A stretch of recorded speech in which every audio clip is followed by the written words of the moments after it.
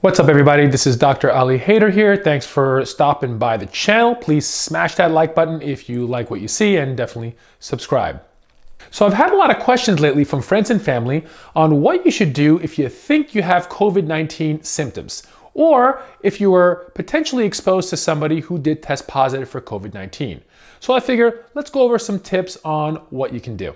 Now the good news is 80% of the people who get infected with COVID-19 are going to have mild symptoms. These are going to be symptoms that you can ride out at home and are not going to require hospitalization. 20% of the people who get infected are going to require hospitalization, and a small proportion of those are additionally going to require ICU care and potentially ventilation and a higher level of care.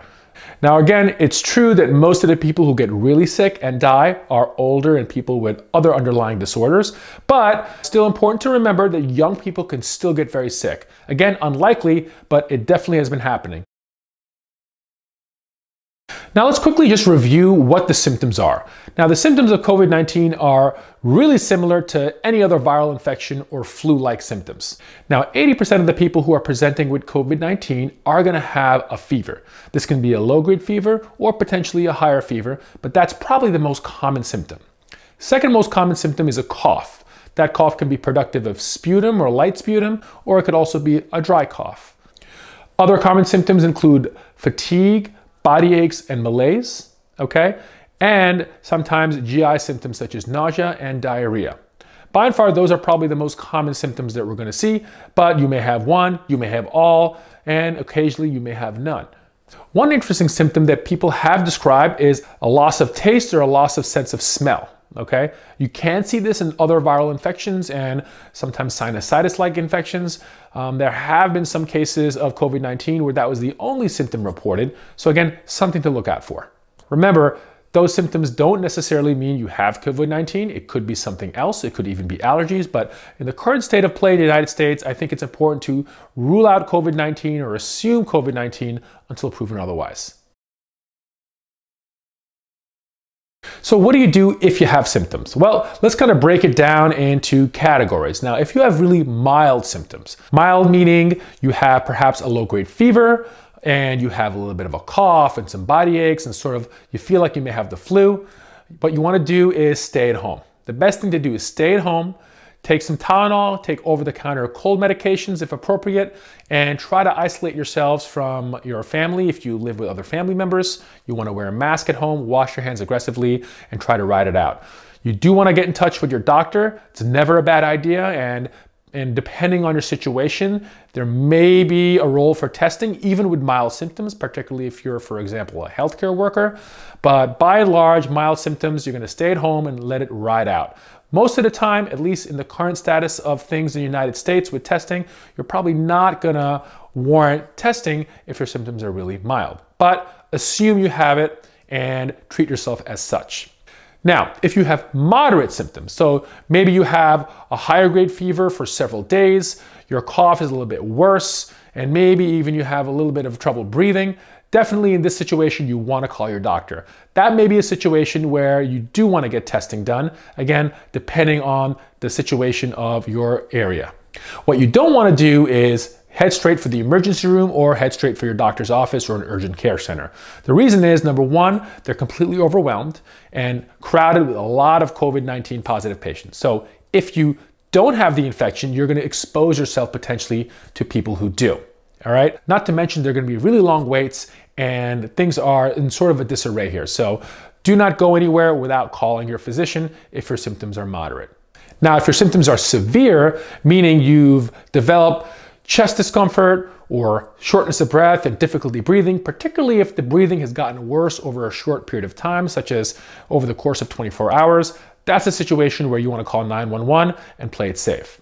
Now, EMS is overwhelmed in a lot of places, particularly in New York City. I think they had 7,000 calls on Thursday alone, which was, I think, a record for them.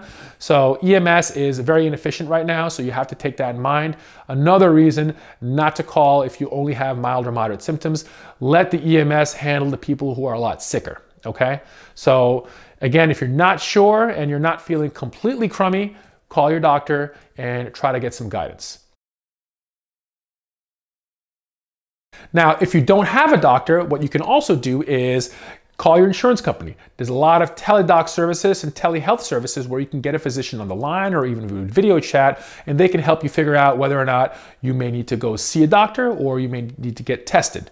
So use those resources. You can also go online from your local town and city and try to find out where there may be availability to speak to a physician on the phone, because these services are popping up to let people stay home but still have access to a physician if they otherwise didn't have one. Now, if it's up to me, we would test everybody. Broad testing, kind of what South Korea did and what Singapore did. They tested people who were symptomatic and asymptomatic. That way they were able to isolate the patients who actually were COVID-19 positive, even the ones who didn't have symptoms. Because remember, there is a large chunk of people who have zero symptoms but could still spread the virus. Now, in the United States right now, we're still not up to par to be able to do that. Testing is still very limited. In certain areas, it's more widely available, okay? So what you want to do is definitely find out what the status of testing is in your town. You can go to your town's local website and get that information, or even call the town hall and try to find out what the status of testing is, if drive-through testing is available. Now there's drive-through testing that's been popping around, all right, and these may be avenues for yourself to get tested if you have mild or moderate symptoms. Now remember, these drive-through centers are appointment only, so don't just show up somewhere. Make sure you call first, and you can find that information online. It is important to note that even if you have mild or even moderate symptoms that's not going to require a hospitalization, testing is not necessarily going to change management. We don't have any approved medications for this, so it's just supportive care. The importance of testing is so you can more aggressively isolate yourself and potentially track back all the close encounters you've had to isolate those people. But it's not going to change your management unless you're hospitalized. The most important people to get tested are hospitalized patients and healthcare workers, so we can really pay attention to the sick people and the people who are taking care of these sick people. Now, what if you were exposed to somebody who turns out they were COVID-19 positive? So you're hanging out with some family or friends, which you probably shouldn't be doing anyway right now, but you find out that they tested positive for COVID-19.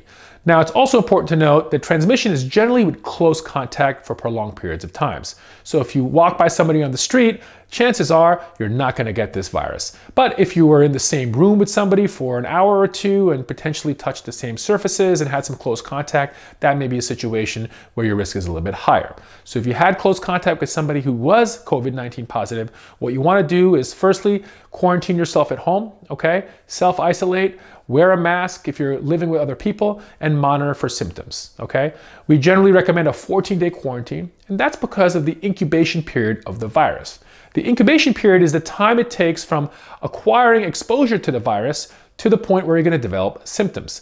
And generally, we think the average is about 5 days, but it can be anywhere between 2 days all the way to 14 days. Still, in many places, testing is still limited to people admitted to the hospital who are really sick and healthcare professionals who are having symptoms. So again, hopefully everybody is socially isolating. Remember, although the majority of people who get this virus are not going to be super sick, there is a percentage of people who are going to require hospitalization and a percentage of people who are going to get very sick. And although predominantly that's older and people with comorbidities, there are a handful of young, healthy people getting very sick. So we all have to take it seriously.